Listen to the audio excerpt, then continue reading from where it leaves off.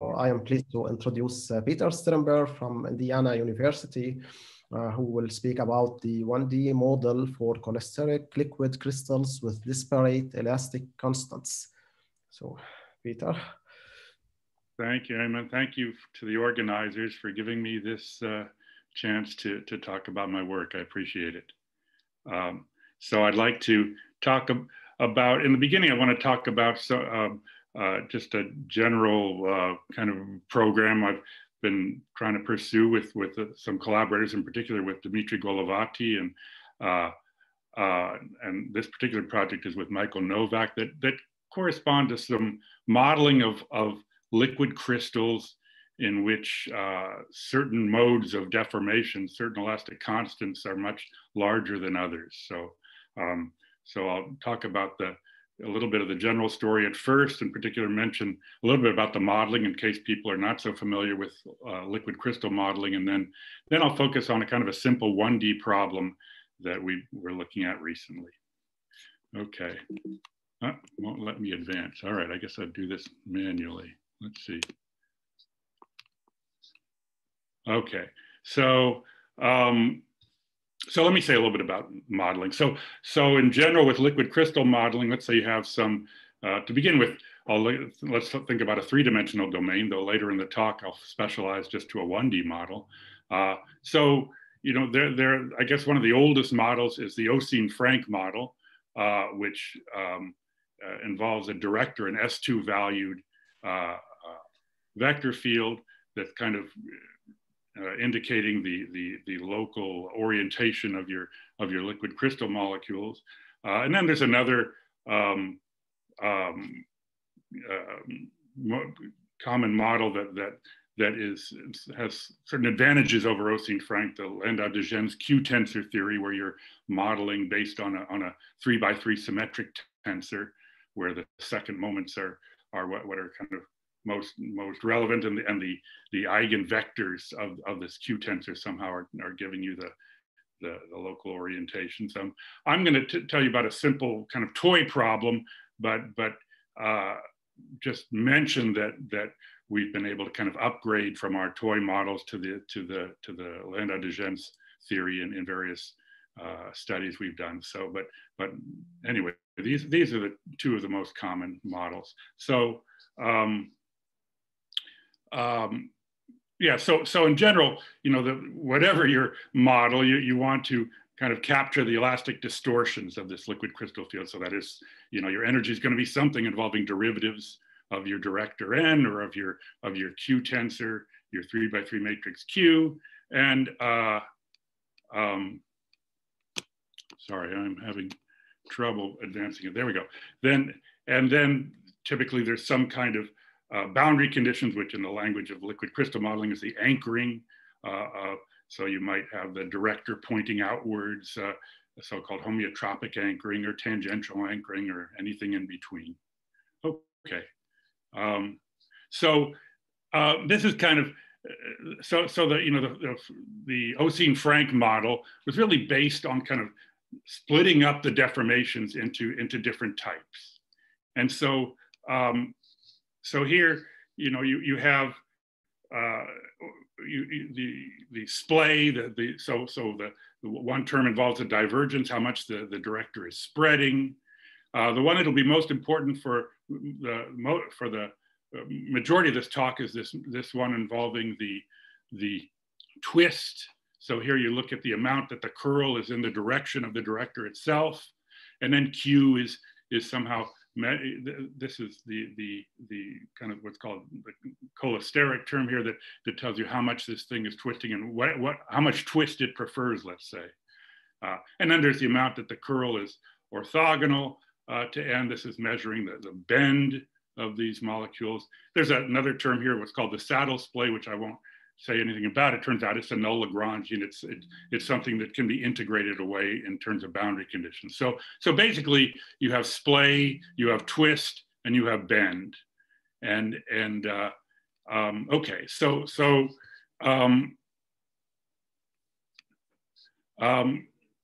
what we've been looking at in recent years is Dmitry Golovati and some work with Raga Venkatraman, and today I'll talk a lot about some work with Michael Novak, is, it turns out that certain kinds of liquid crystals have the property that, as you say, vary temperatures, you vary certain concentrations, there's dramatic shift in terms of what kinds of deformations are favored. That is, they can measure, in some sense, the coefficient of the splay or the coefficient of the twist, and can kind of design settings where maybe one of these deformations is practically free energetically, or other deformations are incredibly expensive and are prohibited. And this gives rise to a lot of interesting morphologies, and it's something that hasn't perhaps been explored that much so far in the mathematical literature. And so that was really what we wanted to look at. In particular, we talk a lot with and have worked with Oleg Lavrentovich, who over at the Liquid Crystal Institute at Kent State, who has done a lot of experiments and has been very generous in talking with us about some of the modeling we've been pursuing. So we've been trying to capture, so some of the morphologies, let's say, that he and others are seeing in their experiments.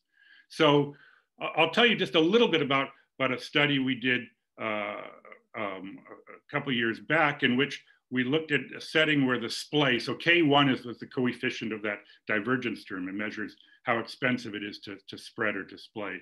So we looked at a model that's asymptotic in the sense that the splay is much more expensive than the other deformations. So I'll tell you a little bit about that, and then I want to show you a kind of again a toy problem in which we wanted to explore, okay, what happens when the twist, when you have a so-called cholesteric liquid crystal that prefers in this kind of natural state to be spiraled or twisted, what happens when that coefficient is much more expensive, when there's a kind of a big penalty there. So, okay, so let me tell you about this, some of the modeling we came up with. Again, so here, apologies, I mean, I talked about Ossine Frank and Landau de Gens, for those who are familiar with liquid crystal modeling. The rest of the talk is about some toy models, that is, where we look at just say a vector field, so not required to be S2 valued, and not a 3x3 symmetric matrix, just a vector field, and the domain could be 1D, 2D, 3D. But in our kind of toy modeling, first of all, we kind of relax that. If you want to think of this as kind of like Ossine Frank, where you have a S2 valued order parameter, here we relax it with a potential. I'll talk about the potentials we use in a minute, but these are potentials that in particular would favor, for example, S1 or S2 valued states. And then again, so here are this looks like the Ossine Frank model. Again, splay term, twist term that has to do with the cholesteric modeling, and then the bend term. Okay, so which potentials were we considering? So the obvious one to pick, if you want to kind of think of this as a relaxation of Ossine Frank, where you're relaxing the S2 valuedness is or S1 valuedness, depending on your dimension, is to take a Ginzburg-Landau potential. So W sub the GL standing for Ginzburg-Landau, you just take mod U squared minus 1 squared. And so for epsilon small, that would kind of push things towards being unit valued, unit modulus. And then we're also looked at some problems. I'm not going to get into this today, but I'll just mention we were interested in modeling what are called isotropic nematic phase transitions. So when the liquid crystal is is basically ordered and is pointing locally in particular direction, and you have in terms of mathematics, let's say you have something like an Ossine Frank situation where it's S2 valued. We call that in the nematic state. But you could also have a totally disordered state, which in this toy problem would be when U is 0. So that says there really is no local ordering. And so that's another potential one can take to allow for coexistence of favoring a 0 state, isotropic, and an S2 or S1 valued state, nematic. Okay. All right, so that's kind of a starting point for the various models we looked at. Let me attempt to go on here. Wow, there we go. Gee, Sorry, I don't know why this, there we go. So in one model, let me tell you a little bit about this model where we thought, we looked at what happens when the splay, when the spreading is far more expensive than everything else. Okay, so there's no particular favoring of chirality or of a cholesteric state. So that's what this Q, which remember went with that twist term, is 0 here. So if you like, at rest, this thing doesn't want to be in a spiral. And so we were just looking at a pneumatic situation. So we took the Ginsburg-Landau potential. Think again of that as just relaxing the unit modulus condition. We looked at a planar domain, so omega is in the plane. And so our in this toy problem, our order parameter is just a map from this two-dimensional domain into R2. So we're just going to take, I'm going to rename this favored coefficient, so to speak, just call it L. That's the coefficient of splay. Think of that as just some order 1 quantity. But suppose the coefficients of the other deformations are small, order epsilon. So in this toy problem, there are just 2 parameters here, the coefficient of splay, L, and then everybody else is kind of stuffed into, something. This is kind of, the other deformations are very cheap. So we have the Ginsburg-Landau potential, and then a splay term, and then a very cheap, if you will, term collecting any other kinds of deformations. Okay. And then a boundary condition to kind of drive the problem, some S1 valued boundary condition G. All right. So here the question is, what, let me, maybe to orient things, let me point out before I go further, if L were 0, which is most definitely not in our case, this is nothing more than the famous Brézis-Bethuel-Elan problem. But for us here, quite the opposite of this. L is not 0, it's bigger than the other deformations. So L is order 1 here. And the question is, what happens we want to explore what happens in terms of morphologies when you have the splay is very expensive. Okay, so what's some intuition about this? So as epsilon goes to 0, okay, the Ginsburg-Landau potential says, okay, you're pushing the solution towards unit modulus. That divergence term, remember, had no epsilons in front of it. So even in some kind of limit, the divergence is still going to be L2, some kind of limiting value of, think of U as like the limiting value of a minimizer as epsilon goes to 0. It's still going to have L2 divergence. On the other hand, one finds that you're going to lose part of the boundary condition potentially because you don't have an H1 limit. So the traces aren't going to be preserved necessarily.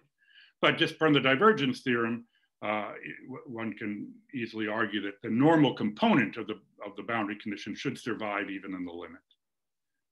Okay, so but here's the interesting part of the story, which is that in the limit, and by the way, I keep saying limit. What I'm really thinking about is something like a gamma convergence question, a gamma limit. But in the limit, you can have a function that has an L2 divergence can undergo jump discontinuities. And indeed, as we find that's exactly what happens in general for this problem. So you can have, say, remember we're in 2D here. So you can have jumps over curves and, calling the traces, say, U plus and U minus. You can have some jump curves, say, J sum U. And again, from the divergence theorem, just from basically integration by parts, the jumps can't be arbitrary. The normal component across such a jump has to be continuous. So if you think about it, the normal component has to be continuous.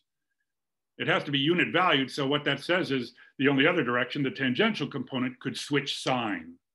And that indeed is what can happen over curves, let's say. Okay, and so this turns out to be our conjecture for the gamma limit. We have a proof of this, for example, under the assumption that the limit is in BV. So what you find is that, again, remember the divergence term didn't carry any epsilons with it. So in the limit, this is preserved. This is you just get the L times the cost of times the splay term, divergence squared. But what about this term? You get the jump cubed. Where does this come from? Again, all that can happen across a jump set is the tangential component switches sign. So it's just kind of a scalar transition in the jump, in the tangential component from minus whatever it is to plus whatever it is. That 1D transition is given that we're working with the Ginzburg-Landau potential, ends up being exactly, for those of you who are familiar with it, exactly a modica mortala, or if you like, an Alencon type transition. And when you write it down, it's just, I won't bother with it, but just a couple lines, you find that the cost for a Ginzburg-Landau potential of a 1D transition like that is the size of the jump cubed. It's just a little back of the envelope calculation. Again, maybe to orient some people, depending on your backgrounds, this jump cube for some people will be very familiar, because this is exactly what happens in the celebrated Aviles Giga problem in calculus of variation. So it's that same mechanism from the Aviles Giga term. But anyway, all I want to say, that's all I'm going to say about this study. But just to summarize, when you make the splay very expensive, then in the limiting problem, the so-called gamma limit, you get the cost of the splay, okay, and then you also potentially get a jump cost. You should think of that as saying that because the splay is so expensive, at times it is energetically preferable to just make a jump rather than to have so much spreading. So we looked at examples where indeed this happens, and some numerics, and indeed you have this effect. Okay, so that's one problem. And now I want to spend the rest of my talk on something we just kind of finished recently, where we wanted to see, okay, what happens when the twist is the deformation that costs the most money, so to speak. So this was some work with Michael Novak. So let me say a word about these cholesteric or chiral modeling. So here again, so we have this Q term here. Suppose Q is now positive or is non-zero, let's say. And then, if you going back to Oseen Frank, what is the kind of, how to think about this cholesteric setting? Well, here's what we call a pure twist. If you take this unit vector, 0 and then cosine QX and sine QX, this is the minimizer if you don't, stress the problem with any boundary condition. Just a pure twist.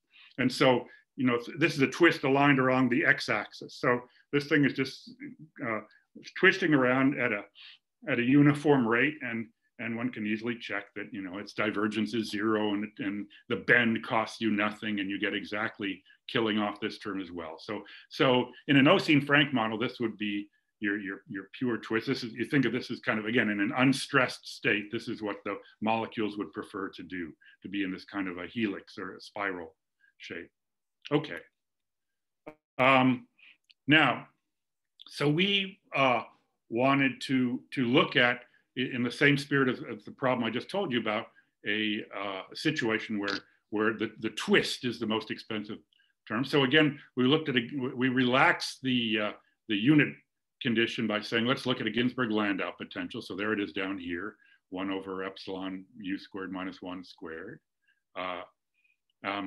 And we took the coefficient of twist to be something order 1, and through all the other deformations, if you will, into something small. And so we took to begin with, you might think of a U which is from some domain into R3, you have your Ginzburg-Landau potential. Here, we took as, just to kind of fix ideas, we took as our twist term 2 pi n. So somehow we think of this thing as favoring n turns, if you will, n twists. So n is some fixed integer, though it's not important that q is 2 pi times an integer, but it's just easier to think about. Okay, so this would be kind of the analog of what I was just talking about in the case where you're emphasizing twist. Okay. Well, we looked at a 2-dimensional domain and ran some gradient flow dynamics. So what are you looking at here? Sorry if this, I hope this doesn't give anybody any headaches to look at this thing. Well, this is the following situation. Think of the horizontal axis as the x-axis and the vertical axis as the y-axis, and say a z-axis coming out towards you. So we looked at that model in 2D where we stressed the problem through boundary conditions. On the top, we took the boundary condition 1, 0, 0. And on the bottom, negative 1, 0, 0. So the U is a map from the plane into R3. And what are you looking at here? Well, the red curves are just basically where U is kind of pointing straight away from you into the negative Z direction. And then the blue curves is where it's roughly this order parameter is pointing out towards you. So what it does is kind of, again, if you think of X as horizontal and Y as vertical and Z coming out towards you, it wants to twist because of the energy. So it twists in the XZ plane in order to accommodate these boundary conditions, which are kind of incompatible with it. It has to twist like crazy, and you get this kind of snake-like pattern. And although this does look pretty bizarre, I admit we were somewhat cheered by this picture because, you know, there are these kind of fingerprint patterns, so-called fingerprint patterns in cholesterics that look remarkably similar to this. So we thought maybe this model, you know, we're kind of on the right track in modeling certain kind of cholesteric behavior. On the other hand, we were not cheered by the fact that it looks extremely complicated. So at this point, we backed off and, well, oh yeah, I guess I forgot. Yeah, here's, I forgot. Peter, what was the, oh, sorry. Question? Yeah, what was the value of N in your picture? I do not remember it. And I think, yeah, I think it might've been like 10 or something, but I don't remember. Sorry. I mean, you got kind of similar pictures for an array of N values. Yeah. So these are the fingerprint textures I was referring to. So, okay, you know, look, just because an energy gives pictures that are somewhat similar doesn't mean it's necessarily a great model. But anyway, so these are some actual experiments with cholesterics that look somewhat similar. Okay, so at this point we said, well, let's get some. It looks pretty tricky, so let's get some experience by looking at a 1D version of this. So we looked at a situation where U wants to twist around the x-axis.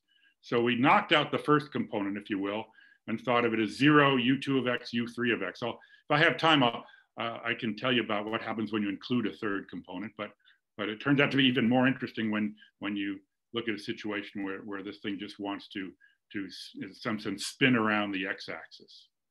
Okay, now having, so we'll take the domain to be one dimension, just an interval from 0 to 1. So our unknown is a map from the unit interval into R2 in this toy model.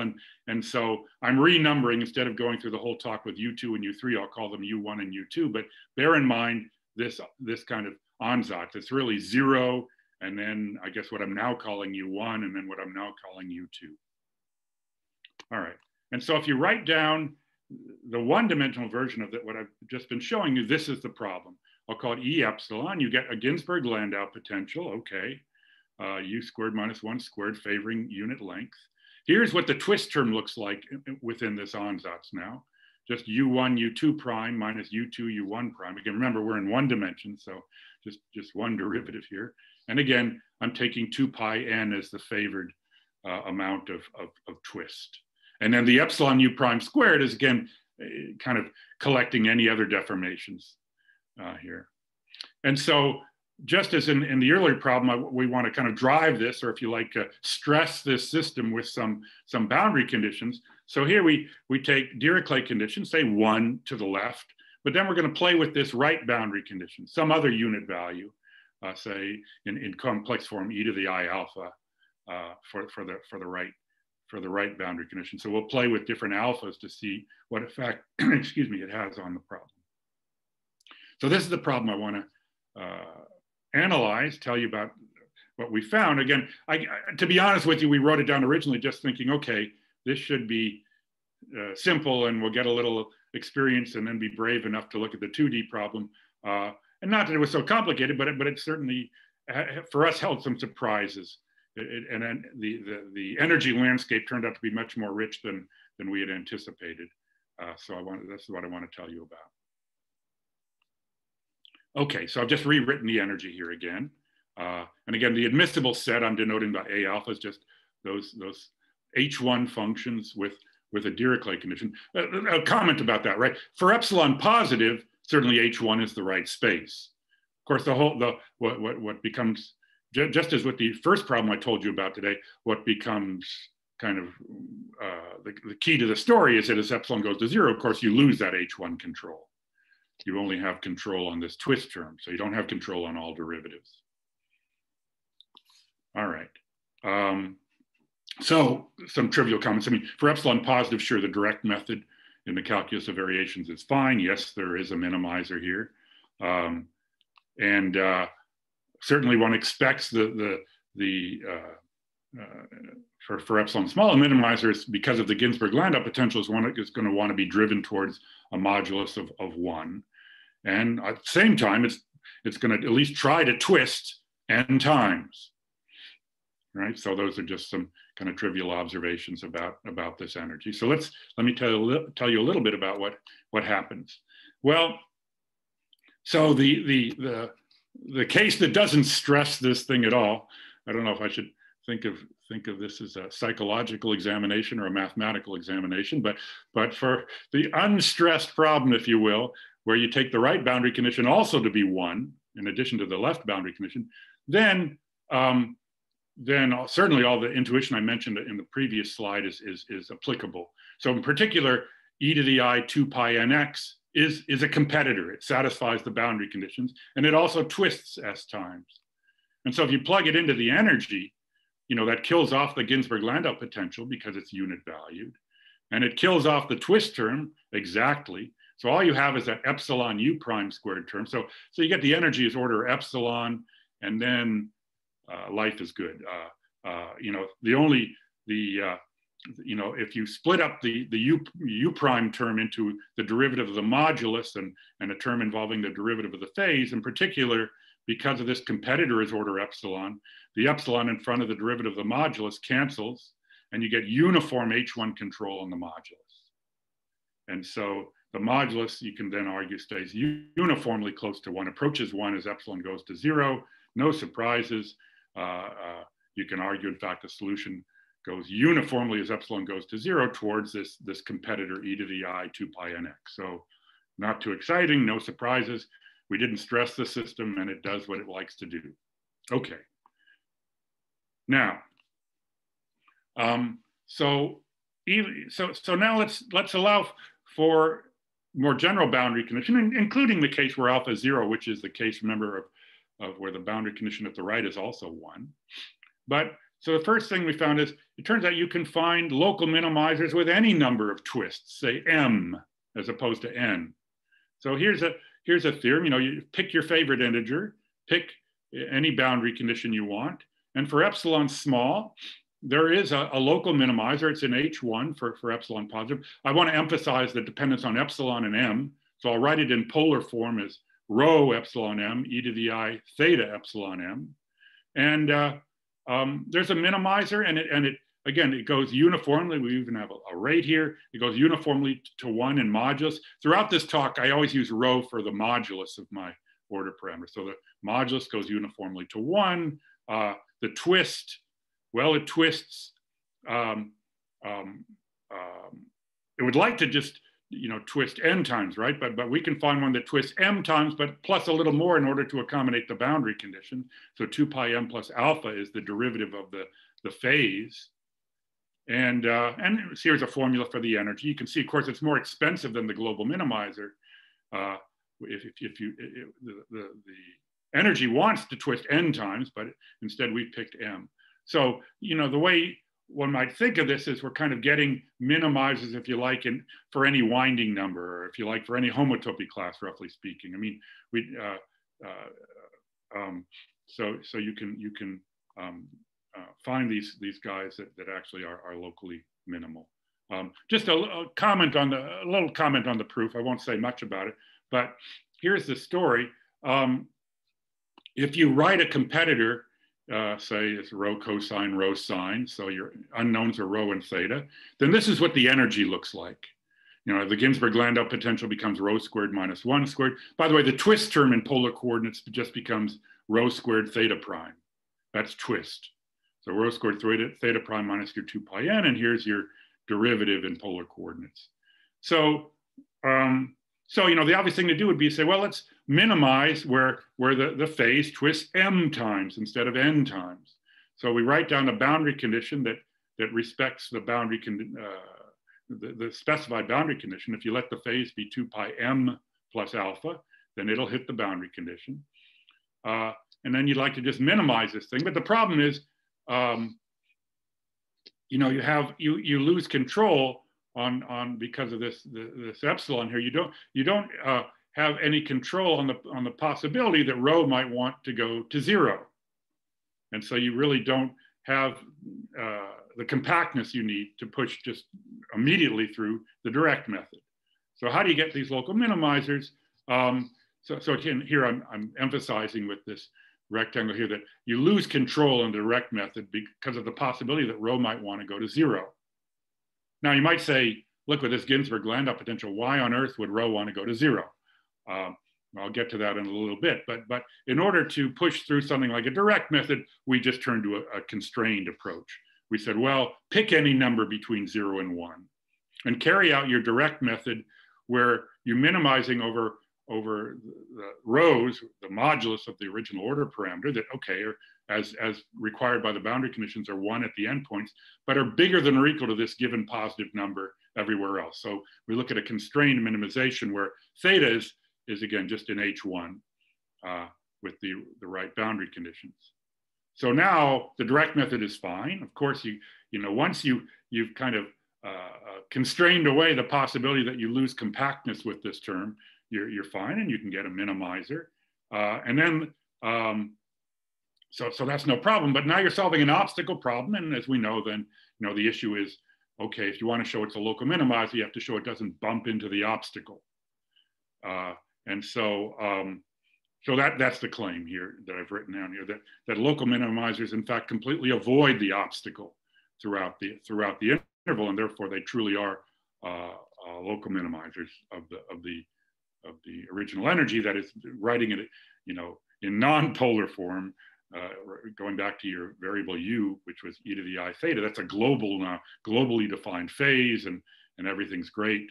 And so that's how that argument goes. One works with a differential inequality for rho because it satisfies an obstacle, and a differential equation for theta, and play around with that, and the argument works. So here's the differential inequality because it's an obstacle problem where we perturb in rho, and you get a differential equation for theta. You can integrate it up and work with that differential equation for theta. So that, I guess,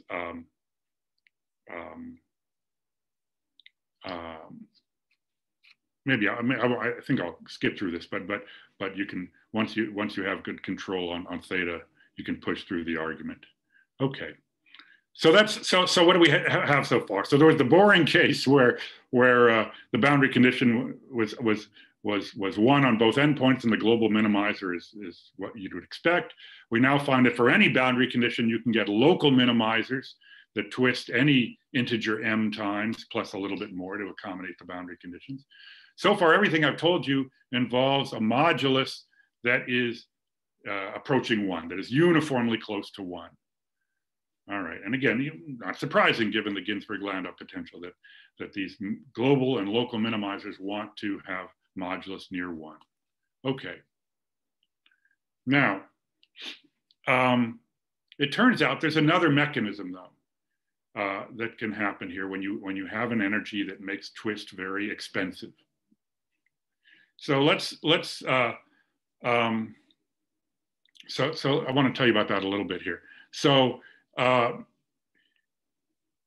so if you take, say, a boundary condition that's not 1 at the right endpoint, e to the I alpha, then you would say, okay, then a minimizer can't twist exactly, it can't twist n times, because then it wouldn't end up at the right place at the right endpoint. That would violate the boundary condition. So you wouldn't expect to have something that's kind of nearly twisting n times for your global minimizer when you have a boundary condition other than 1. And even for local minimizers,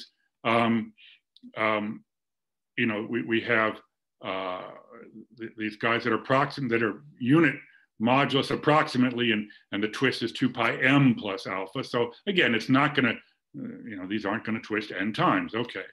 But what we found was there is a mechanism by which minimizers, either sometimes global, sometimes local, could on most of the domain twist n times. And this is the mechanism, in a word. So that is, what could happen for epsilon small and positive is a competitor could, in a very tiny interval, plunge towards 0 in modulus. And when it goes down towards 0 in modulus, that in some sense frees up the phase to shift, to do an adjustment to accommodate the boundary condition without it costing much. So that's what I want to tell you about really for the remaining few minutes here. So here's a story. So let's take a boundary condition where alpha is not 0. So the right boundary condition is not u of 1 is 1, it's something else. And so here's kind of the mechanism through these pictures here. So here's a competitor. Later on, I want to claim this is actually what happens in some settings for a minimizer, but here's just a competitor one could build. I'll put tildes on it.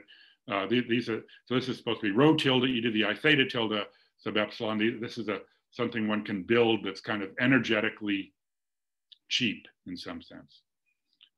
And whose twist in particular is going to approach 0 in the epsilon limit.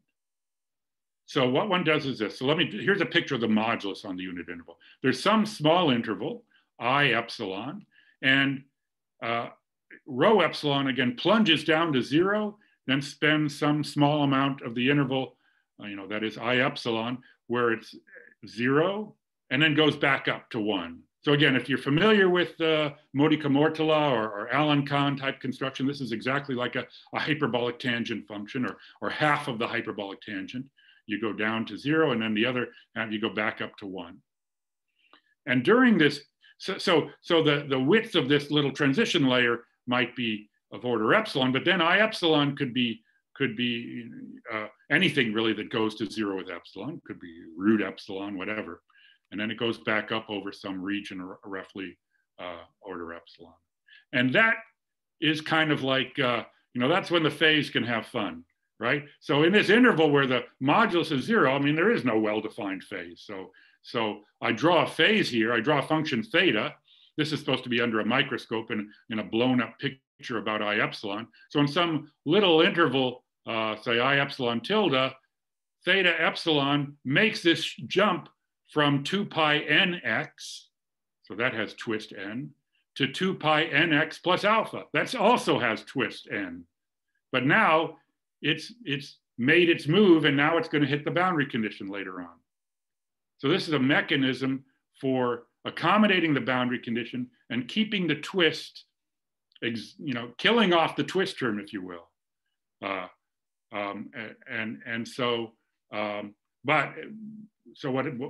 in the epsilon limit, you can see the phase is going to undergo a jump discontinuity. Okay, so let's look at that construction energetically. So I've written the energy in terms of split it up, grouping the Ginzburg-Landau potential and the derivative of the phase term. So again, this is exactly the modica mortala energy. So there, the energy, over that interval I epsilon is just modica mortala energy going from 1 down to 0, and then from 0 back up to 1. And then the rest of the stuff. So there's the derivative of the phase term. So look, the phase is just linear most of the time. And so this is just going to be, this term will be harmless. This is just going to be order epsilon. Remember, over the interval I epsilon tilde, I said theta rho is 0, so this costs you nothing.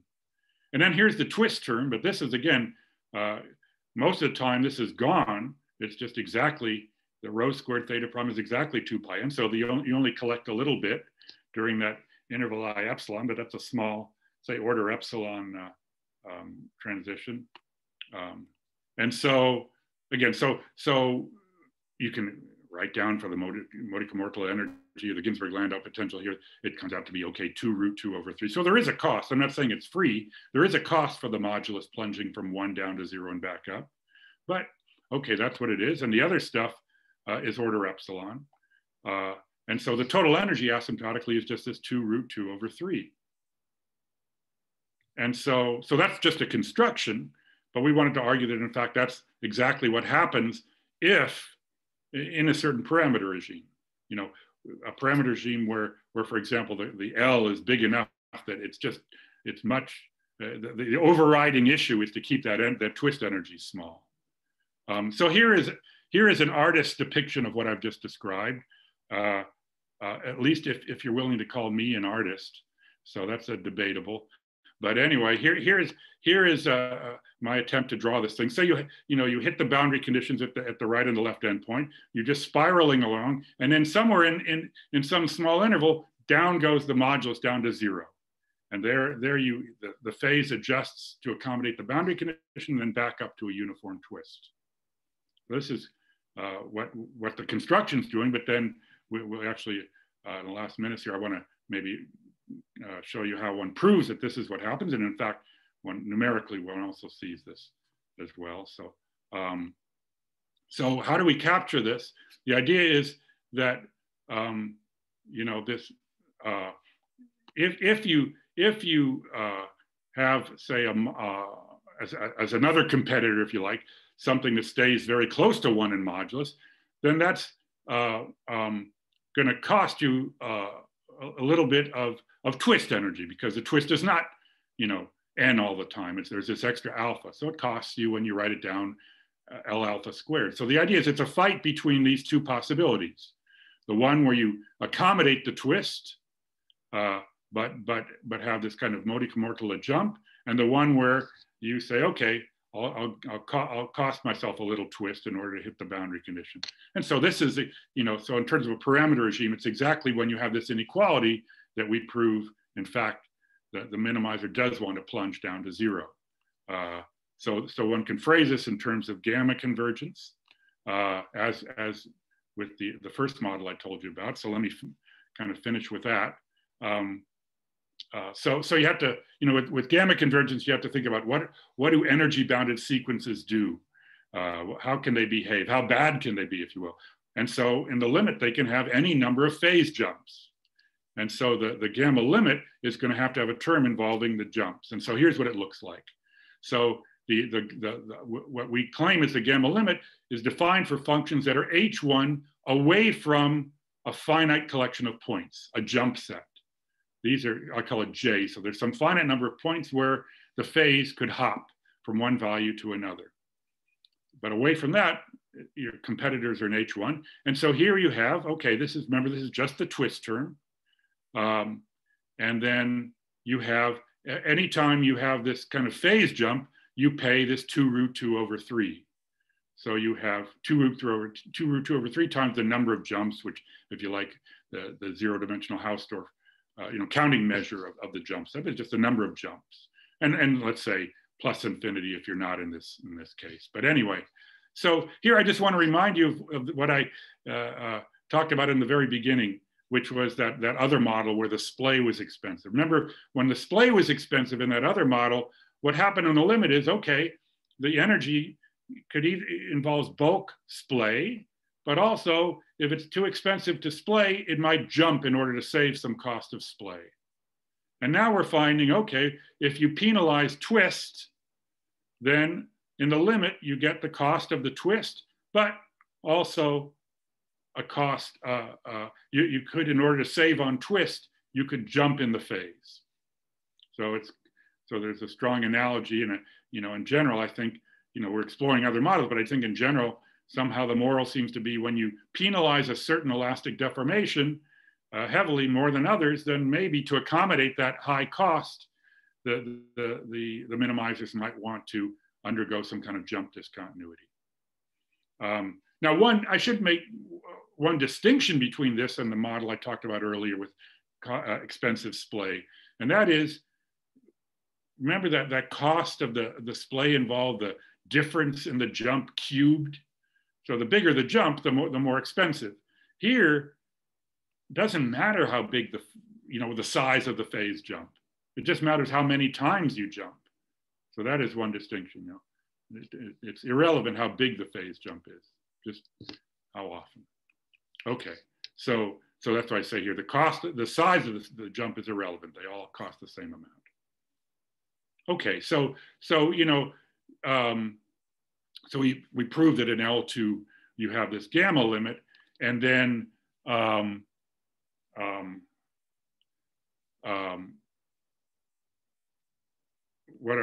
so here this is just a compactness statement that goes with it.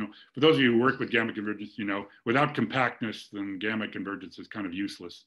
But there is a gamma limit here. If you have a compactness result. If you have energy bounded sequences, you can extract an L2 convergent subsequence. You can extract a weakly convergent sequence of the phases. You have basically the machinery you need to push through gamma convergence, which means in particular that minimizers of the gamma limit are going to be limit points of minimizers of E epsilon. And so this is how we prove that funny picture I showed you with the phase plunging down to zero really happens in the right parameter regime. So you can have these guys will be minimizers of the gamma limit, just something with twist n basically everywhere except at one point, because in the limit that region where things plunge goes down to collapses just to a point. One thing we couldn't determine, which I think involves some exponentially small asymptotics, is the preferred location of the jump. So at some x naught, it will prefer to jump if in a certain inequality. Don't worry too much about this inequality. It's really just saying that it's that other one I wrote down, basically involving 2√2/3 and alpha squared L. It's just saying if the twist is in some sense big in terms of the coefficient of twist is big, then yes, it does want to plunge down to zero. And so that's kind of a proof that you have this mechanism occurring. And so so I think I'll conclude with that. It's just a kind of a toy 1D model. We're now trying to see what we can say about the two-dimensional problem, but so far don't have anything to report there. But I think, again, I guess the general theme is that when you penalize certain deformations above others, one might expect some kind of aberrant behavior in the sense that minimizers in the limit may want to experience jump discontinuities in order to accommodate that expensive mode of deformation. So let me finish with that. Thanks for your attention. Thank you, Peter. So we have room for questions. So Zahir Hani has a question. Yes, go ahead, Zahir. Oh, sorry, I was just... You have to unmute yourself. I thought this was the clapping thing. Yeah. So I'll just lower it. Okay, so Radu. Yeah, hi, Peter. Hi, Radu. Yeah, I have a question. So you have constructed these local minimizers. Yes. By asking that the modulus cannot go to zero. So, I mean, with this gamma convergence result and looking at the minimizers at the gamma limit, you say, well, okay, you should have a zero jump, right? You could, depending on the parameter regime, yeah. Mm-hmm. Right, but let's say that we are in this parameter regime where you have a jump. So yeah. Is there a proof that when you look to the global minimizer, when you have this frustrating boundary condition, do you have a zero and in fact exactly 1 0? So one can, let me think. So I don't believe that you will, let me think about that. Okay, so I think if you had more than one zero, you know, one could maybe argue that that's too expensive, since every time you go down to zero, it costs you something. But does it go exactly to zero, or does it just become small? I guess we don't have a proof, and my guess is maybe it doesn't actually go to zero. Maybe it's just small. I mean, I think it just kind of as long as it makes that cost of the rapid phase change cheap, that's good enough. So no, that's a great question. So we haven't proven that, and my guess is it doesn't have a zero, but I might be wrong. Thank you. Mm-hmm. Okay, so Marco, you have a question. Hi, Peter. Hi, Marco. So yeah, my question is a little bit in the direction of what Radu asked. It was interesting. Maybe is there any chance to understand what happens when your number n goes to plus infinity? So I was epsilon, and whether this is related to somehow there is some kind of payoff between this n and epsilon, and also in terms of how many oscillation you need to do and things like that. So I didn't talk about what, so we also looked at the case where n is basically 1 over epsilon, essentially. And what were we able to say about that? One thing maybe not so surprising is one argues that the global minimizer then weakly goes to zero, right? It's spinning and spinning and spinning and more around the x-axis. And so you have a weak limit at zero. And then we could also, if you kind of subtracted off in some sense the infinite part of the phase, then we could argue that you get kind of a linear transition that's left over for the phase itself. So we did look at that because partly, you know, I mentioned this experimentalist Lavrentovich. I mean, he had talked to us about certain materials where you have, you know, a huge twist. You know, you have a lot of twists, you know, on the kind of microscopic scale. And so I think that is an interesting parameter regime to look at, where you have asymptotically infinite twist. So again, we did a little bit with that, but particularly in higher dimensions, that would be quite interesting to explore further. Yeah, I agree. Thank you. Mm-hmm. Okay, thank you, Marco. So other questions? If attendees want to... Yes, Wafa, go ahead.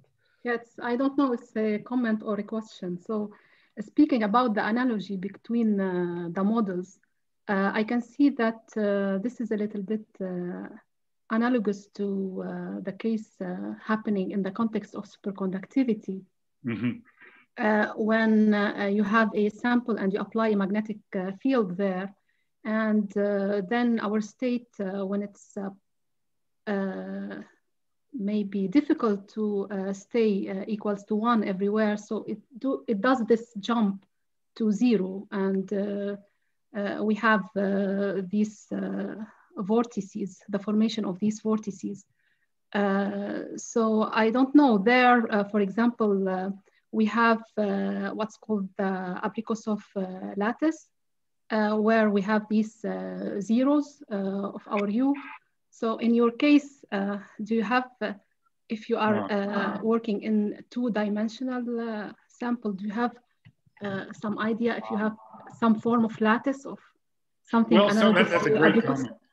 Right. So there definitely is an analogy there. I think I haven't seen any evidence of that. One thing is, one distinction is, let's say if we talk about 2-dimensional problems, is that somehow the defects, if you will, the places where there's trouble seem to be, you know, it seems to be kind of codimension one, so you're going to have these curves where there's trouble, yes, as opposed to Ginsburg-Landau, where you have the point vortices. But I have not, at least say in numerical experiments we've done, I have not seen lattices come up. I'm sure there are, but on the other hand, certainly in other contexts in liquid crystals, there definitely are settings where you see lattices emerge, especially as you, so if you start applying fields, then I can imagine you could induce a lattice. So yeah, there's certainly a strong analogy between these models and Ginsburg-Landau models and superconductivity. That's a good comment, yeah. Okay, thank you. Okay, so other questions? So if attendees would like to ask questions, they simply can raise hand and we allow them to speak. So apparently